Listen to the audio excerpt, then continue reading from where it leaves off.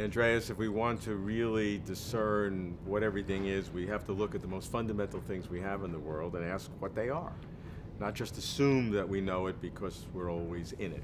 And the first thing that comes up is time. What is time? What is time? Well, actually, everybody knows what time is. And it turns out that what everybody knows is the deepest sense we understand it as physicists as well. What is time? Well, I was supposed to meet you at 6:30. How did I do that? How did I show up at 6:30? Well, I have a thing. It's a clock, it's a watch, whatever. It's my cell phone. And I relate myself. I check it and ask, what time is it? It's just a physical object. It tells me the time. And then, okay, about 6:30, I made my way up here, and you were checking the time to see, well, it's about time, better get ready for Albrecht. And that's how we do it. We do it all the time. So we take part of the physical world, single it out as the thing we compare ourselves to, and our relationship to that thing tells us about time. It has lots of nice properties. You better choose a good clock. If I instead of my cell phone had a little hamster running in a wheel, it wouldn't be very good. It wouldn't be a very good clock. So we have our standards, but at the end of the day, we choose pieces of the physical world and reference them when we talk about the passage of time. So is there something deeply fundamental about this? I mean, you're talking in very common terms about things that we do. Can we generalize from that and reach down into some fundamental understanding of time? So the story about this very practical definition of time is an interesting one, because when you start taking physics in college and grad school, that's not the time you know. The time is some abstract parameter in your equation. If you study Newton's laws, time is this thing that you take derivatives with respect to get time evolution. If you study the Schrödinger equation, same thing. Time is out there. It's called an external parameter, the independent parameter in your equation of motion. So the time we know since we learned to tell time on a clock seems to disappear when you study physics until you get to general relativity, especially when you get to quantum cosmology, where the essence of relativity is that there is no absolute time, there is no absolute space, everything is relative, and you find when you try to discuss time in the context of the universe, you have to go back to the simple idea that you isolate part of the universe and call that your clock, and time evolution only is about the relationship between some parts of the universe and that thing you called your clock. So you come back. So the story of a physics student is that you learn about external time, independent coordinate time, for many years, and then you get to quantum cosmology, and that story seems exotic. Wait, where's time? Where'd it go? All of a sudden you have to pull it out of your physical system. But it's what we did all along. So there's something very deep about that, but it's deep in its sort of humble, practical way. So if we had time, let's just trace it historically, with Newton being the key parameter that we take derivatives of to determine all the laws, and then though we have these two massive events in the 20th century, relativity and quantum theory. And it seems like time in each of them is different. That's right. That's right.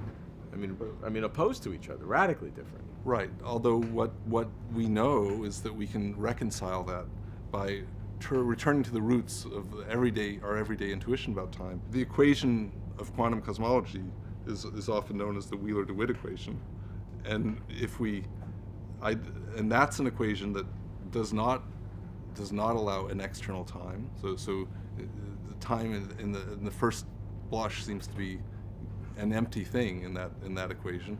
But then what you have to do is say, okay, well, I'm going to designate part of my physical system as the clock, and I'm going to look at correlations between that clock and the other stuff.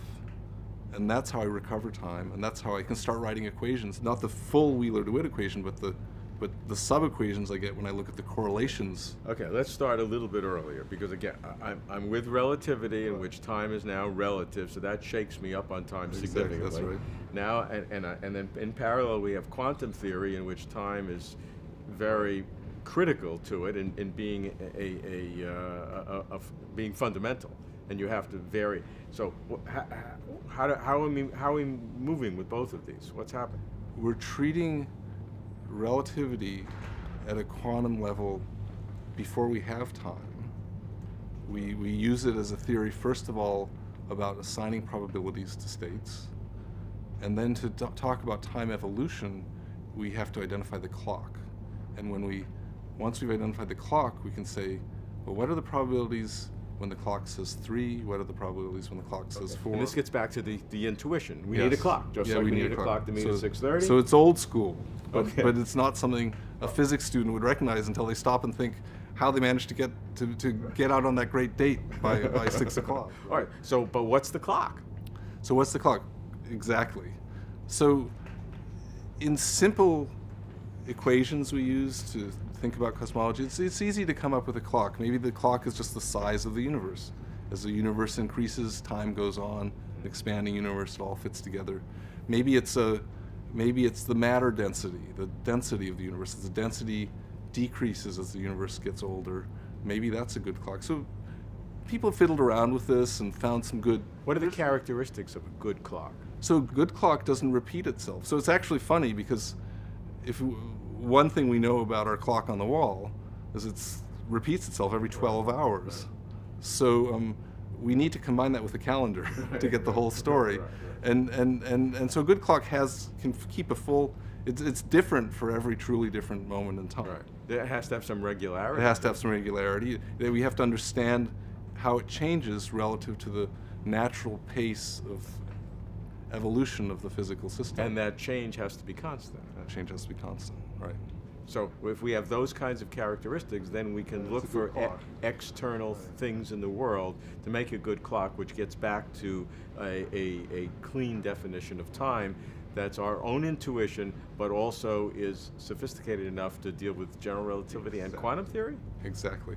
And then one of the remarkable facts about our universe as we know it is there's lots of good clocks. The things are so regular that you have a good clock, I have a good clock. It's not like there's a precious single clock that takes care of everything. Everyone's got good clocks, and they're not that great. You know, someday I'll lose my cell phone, so someday the clock on the wall will get rusty or fall down and break. But there's so many good clocks around that's not a problem, and we're well set up with clocks. And that's true with the universe itself as well as our physical things that we have. And it's a property, it's really a quality of the laws of physics that time is such a solid, clear-cut thing. So many physical systems reflect the evolution of time in a nice, regular way. So it's a really nice thing. But there's a catch. And the catch is when you take the grand view of the universe, it turns out there's all the clocks we know and love that reproduce and agree with each other. But there's lots of other ones too. And then when you take a grand system that includes everything in the universe, I've shown a remarkable thing is that you can get all the clocks we know and love, you can set it up just the way to describe the universe we know, and then I can go and find a totally different clock that tells the story of a totally different universe.